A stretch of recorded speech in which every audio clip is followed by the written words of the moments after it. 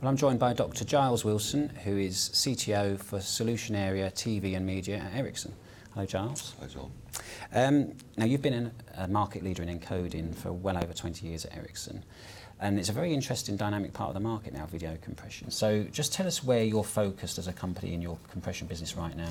I think the core focus that we have is what it's always been, which is in continuing to drive the fundamental compression performance, the operating point relationship between quality and bandwidth. There's always a continuous demand to get more content into the bandwidth and drive down costs. Within that, I think we have big focuses at both ends of the spectrum.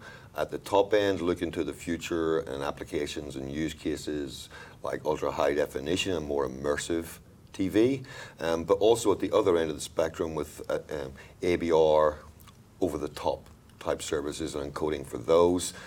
We've seen a lot of change there. We're seeing that those over-the-top services are now not just going to mobile devices and computers, they're actually being put on the big screen, and the premium content is going there. So we're now looking at things like putting true HD content, 720 progressive 60 onto those OTT services, and also trying to drive down the CDN cost by improving the compression performance. Okay, and you've been talking about software-defined solutions and how critical they are to the future of video compression. So first of all, tell us what you mean when you talk about software-defined. So what we're talking about there is the ability to have large pools of resources, both in hardware and in software, available for doing media processing in an operator environment.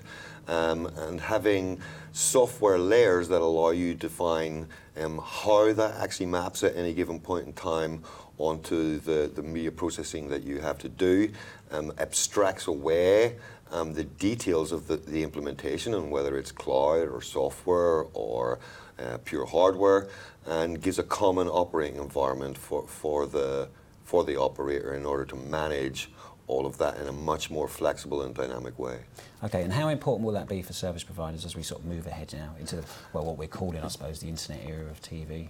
I think it's going to be incredibly important. I mean, what the operators need is a lot more agility.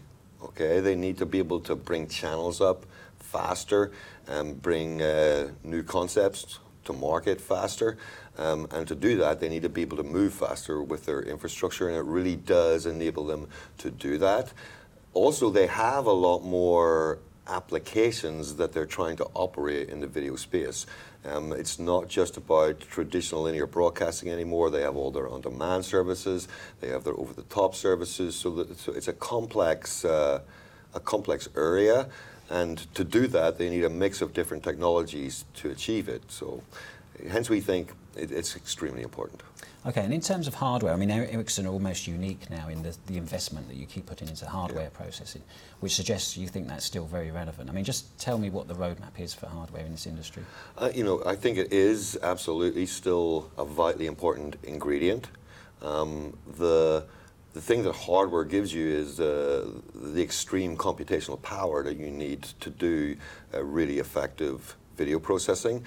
When you look forward, what you see are things coming along like 4K resolutions, HEVC, which is more mathematically complex. So that need for the processing power is not going away, and that's going to continue to drive us to continue to optimize our hardware platform. So we'll be continuing to invest in that. What I would add to that, though, is that there are also benefits of software-based implementations in terms of agility, in terms of the operational environment with data centers running on COTS, servers. So, they have relative strengths.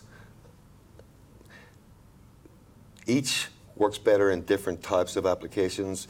I think we're going to need both. So our intention is to keep pushing the boundaries both on the software and on the hardware side, but virtualize it in order to enable those to be used very effectively in the operational environment.